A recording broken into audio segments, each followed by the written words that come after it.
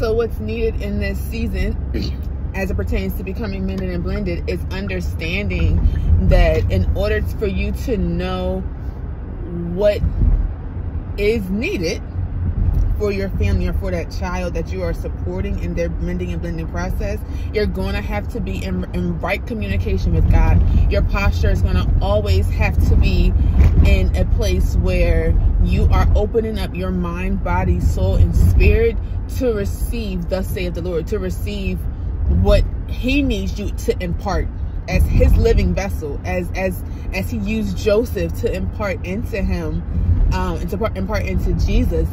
God gave it to Joseph. Like, we can assume, use our Holy Ghost imagination and assume that he had to give Joseph the insight and the wisdom needed so that Joseph and so that Mary did not, so that they did not mishandle the assignment and end up messing Jesus up, you know, and keeping him from being able to fulfill the ultimate assignment, which was for him to be the sacrifice for us, for our sins.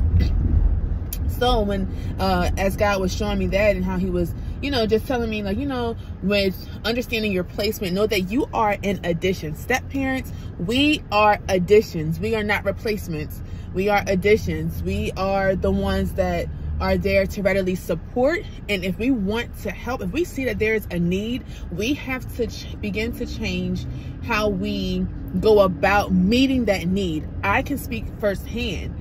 I know for me, I'm a doer, so I would just do it. If I see something going on, I just do it. Like, I'm not thinking about how I could be enabling, not thinking about how I could be offending, and not thinking about how it's not my place.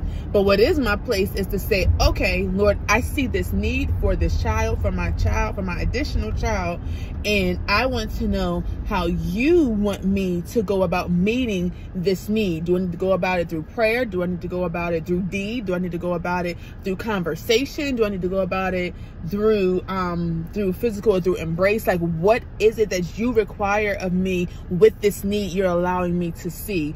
And I promise y'all, when you begin to operate in your rightful place as a step parent and understand what your assignment is to your family, to that child, because we have different, I believe we have different assignments to each of our children in different ways. But for specifically, if you are a step parent, in order for you to, when you start to understand your assignment, y'all, look, the phone done fell. Jesus. I mean, good and fail. All right. In order for you to understand your assignment, or when you understand your assignment, you will approach things in a healed and a whole place. And 'cause let me tell you, being a step parent, it is going to bring out the good, bad, and ugly of you, of the child, of the parents, of the situation. It's going to bring all of that out, but you got to be in a place where you're able to even receive what you're going to see or what God is going to reveal. A lot of times we want God to reveal, we want to be able to make things better or to fix, but we're not in the rightful place to even be able to receive the revelation. And so that's essentially what God was dealing with me concerning knowing your placement as a step parent. You're not to replace. You are to aid and to be a resource and to be a safe space and to help cultivate conversations and to ensure that your stepchild and your spouse, you know, to ensure that they have the supports that they need while we're mending and while we are blending.